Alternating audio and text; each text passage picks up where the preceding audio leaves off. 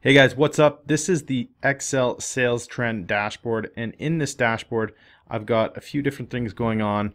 And the first thing that I have actually set up is a sales trend chart over on the left hand side. So you'll see the total monthly sales trend, and that automatically gets calculated, as you can see there, based on the data that we upload to our sales tab.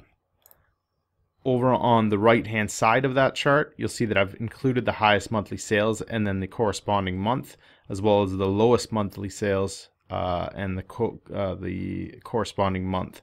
So you'll see that these values are also included on the graph. It makes it a little bit easier to see when we show it to the right.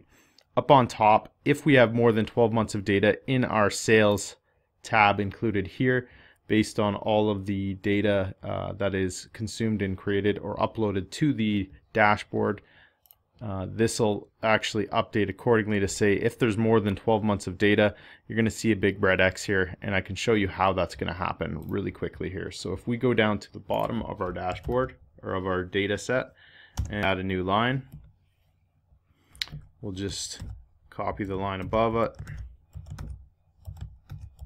and I'll just put in a value that's very, very high so you can see how this dashboard actually works. And we'll put in today's date, which is November, for example.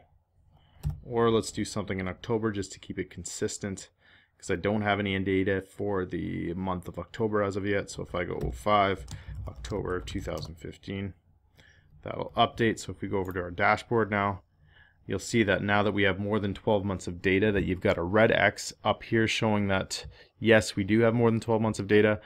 And also you've noticed that the highest monthly sales is updated to be the 900,000. The lowest monthly sales is still actually staying down at that 546K on February 2015. So the reason why I've kind of limited and I'm putting in this validation is because we don't really want to show more than 12 months of data, and it's also going to tell you that in this chart with that validation that I've set up. Over on the right hand side, I've included a detailed sales area, which you can go into, select a month, and it's going to give you the total sales for that month, which is basically included over on the right hand side as well, or the left hand side as well.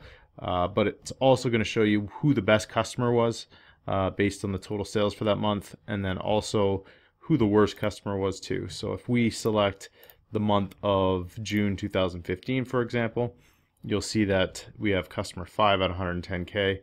And we have a little pie chart to show that the 110 divided by the 574K is what's going to give us the total percentage, and that's where that chart's based off of. So it's that percentage of the total sales.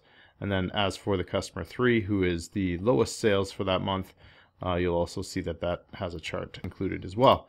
If we were to go to the newest data set that I just added for October 2015, you'll see that we have no customers other than customer 4 set up, and he's made the most sales obviously at the entire sales month, showing for 900K. He made all of the sales, and that's showing up as a pie chart of 100%.